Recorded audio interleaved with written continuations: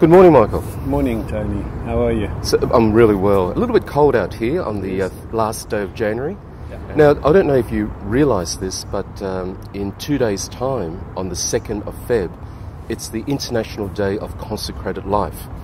And I think it would be good to share something about the reality of consecrated life as Marist.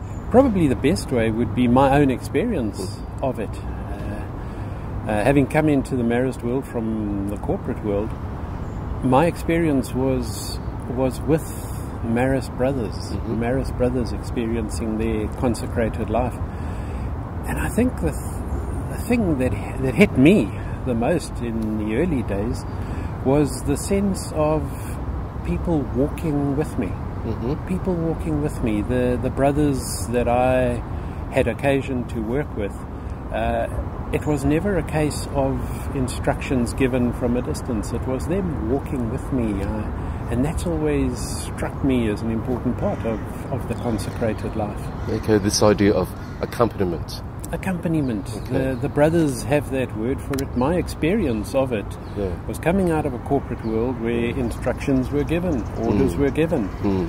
Here, they were strong instructions, but let me walk with you. It's not working for the brothers, but working with the brothers. Okay. There's a belief that consecrated life is just about religious life, brothers and sisters and religious priests. But there's also another school of thought that consecrated life is for all the baptized.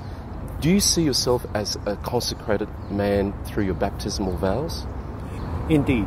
And that view that consecrated life is someone who has taken vows is an easy to explain and easy to understand concept of consecrated life.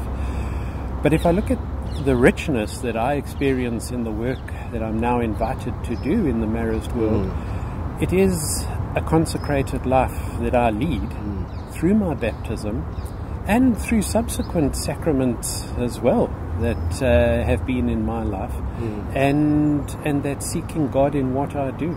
Yeah, that's brilliant, because I think it's quite a new reality where our lay colleagues have to embrace this sense that they too are consecrated.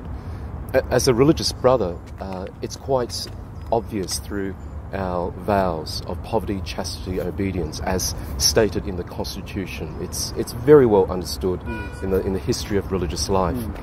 But I think that with this sense of new beginning, we need to embrace this sense of Marist life, brothers and lay, that we do share something in common, expressed in different lifestyles.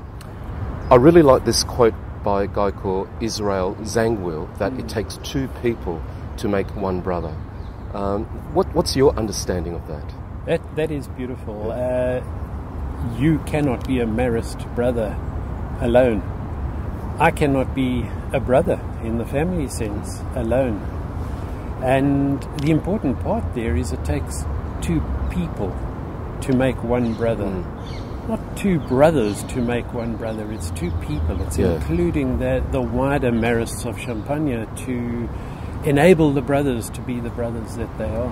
And I fully appreciate the presence of the lay Marists and my lay friends to help me understand the significance of religious life. That my friends who are married, have children, help me understand the vow of poverty, chastity, obedience, much more. Recently, Pope Francis had a wonderful comment about consecrated life. The consecrated life frees our affections of every possession in order fully to love God and other people. And I really appreciate this idea that for me, my consecrated life is to be liberated from the affection of material possession. We call that the vow of poverty. But I also like this idea of freeing myself from the affection of the possessive power and authority. For me, that's obedience. And I also like this idea of being freed from the affection of the possessive relationships. And for me, that's chastity. I really like this concept that to see Christ in my life, I recognize other people's faces. Is that a reality that you can connect with? Indeed. You talk of the three vows that are taken, and as you're speaking, I'm thinking of my situation where my chosen life has been one of intimacy with my wife, which doesn't preclude the being on your own. Not lonely, but the solitude of making space for Christ to come in and be with you. And as you were speaking now, I was thinking of that beautiful visual from the general chapter with the faces of Christ. And I count myself as blessed that each day I see my wife, and in her face I see the face of Christ. I see Christ with me in everything that I do, in my intimate relationship with my wife. And then that tends to open the day, that you're seeing Christ's face in the people that you're talking to, walking with, encountering. And another point that you made, the point of power and obedience, the vow of obedience, that was, for me, was a mind-opening experience coming into the Marist world out of the corporate world, where power is exercised very often for all the wrong reasons and in all the wrong ways. And at that point in my life, I was at odds with much in my Catholic faith and my Catholic church.